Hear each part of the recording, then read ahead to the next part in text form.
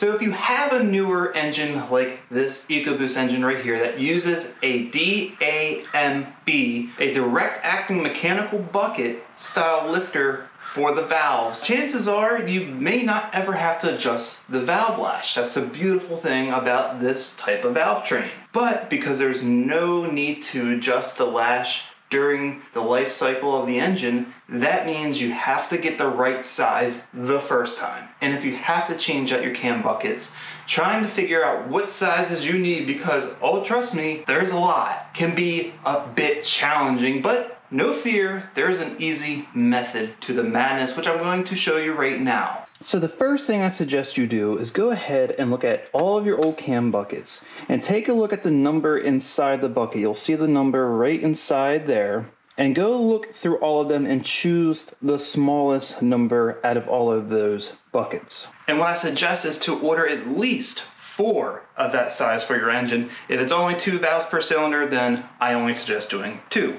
But if it's a 4 valve per cylinder dual overhead cam engine, 4 will do the trick. Now, with that said, the more you have, the quicker it will be, but you're going to be spending twice the money, so I don't recommend that. And then once you get those, then we can go ahead and start taking measurements. So this is what we'll need to do. When you do get your cam buckets, go ahead and take the 4 and do 1 cylinder at a time.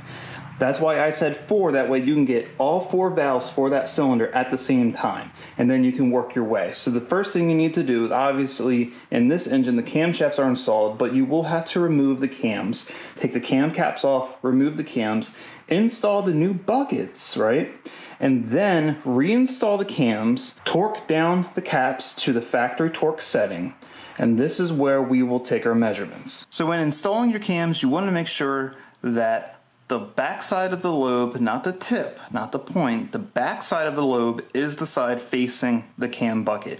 And once you have the orientation of your cams that way, with the tips of the lobes pointing up or pointing inwards, then you're ready to take your measurements. So obviously we're going to be using feeler gauges. You can use these straight ones like this, but on some setups it's hard to get it in there. But on this EcoBoost you can get away with using these. I recommend getting a set of these angled ones like this. Trust me, it makes a life a whole lot easier. So now we're going to go in here and start measuring. So you kind of just want to go through and see where a good place to start. Usually lower, you start at a lower one. See, let's check this one right here. This one is 8 thousandths. I know for a fact this is too small, but you can put it in there and see that it basically just slides underneath with no resistance. You kind of just want a little bit of resistance, but not too much resistance. And you don't want to have to force the feeler gauge to get in there.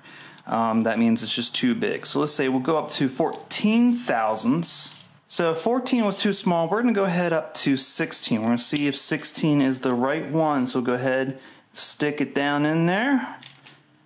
And yeah, 16.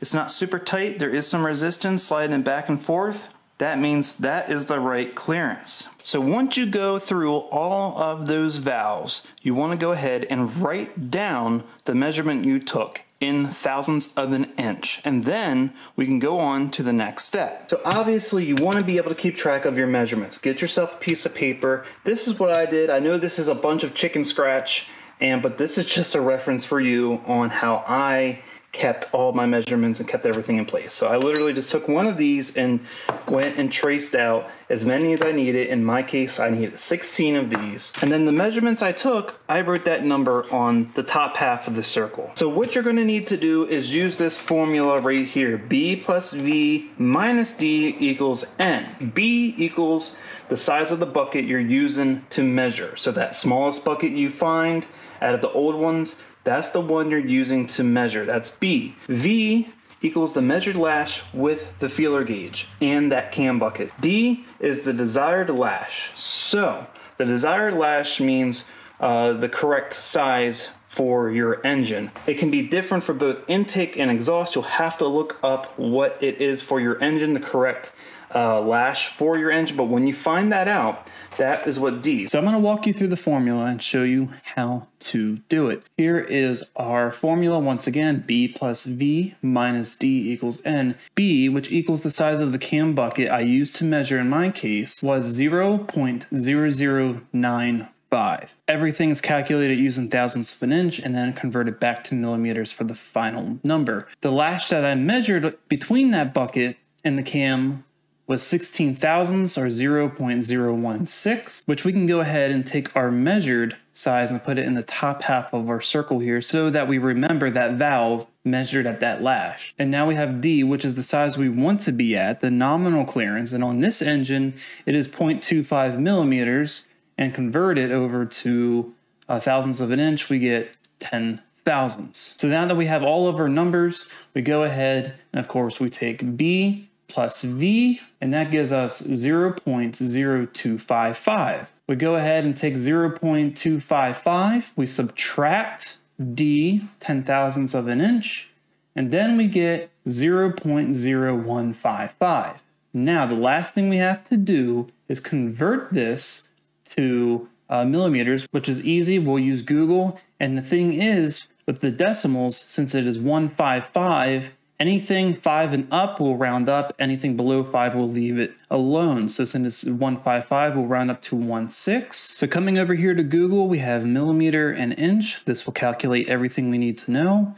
So we'll go to our inch here, and we'll go ahead and punch 0.016. And that gives us 0.4064, or 406. Therefore, our final number is a 406. We need a 406 size bucket for that valve. And that's pretty much it. You pretty much will do that for every one of your valves, depending on how many you need to do, until you get all of your sizes. And then you go ahead and order the right ones you need. Keep the piece of paper for a reference, because now this piece of paper is going to tell you exactly where all your new sizes need to go and which valves. I marked as if this was the cylinder head, back, front, intake, exhaust. That way you do not get mixed up. So that's all there is to it. It is simple as that. Now you can go ahead, get your measurements, order the right parts to get your car back on the road. So I hope this helps. Keep a lookout for the next Karz Created video.